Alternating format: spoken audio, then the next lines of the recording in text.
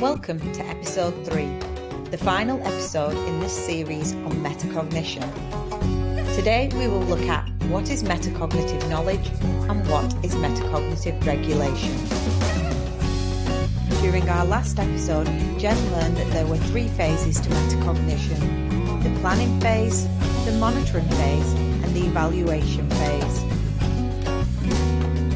In order to complete the phases of metacognition effectively and efficiently, Jen would need to display metacognitive knowledge and metacognitive regulation.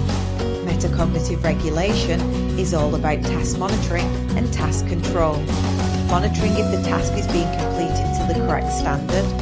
Monitoring if it is being completed to the correct timeline. Controlling and making adjustments to your cognitive skills and learning strategies if needed. Metacognitive knowledge is all about self and task awareness. Self-awareness that you use the cognitive skills and learning strategies that you know best.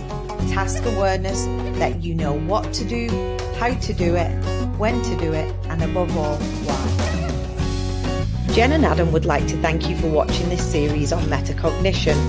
Please look out for our upcoming episodes where you will discover more about learning strategies, cognitive skills, and a growth mindset. If you've enjoyed these episodes, please click the like button, subscribe to the channel, and press the notification bell.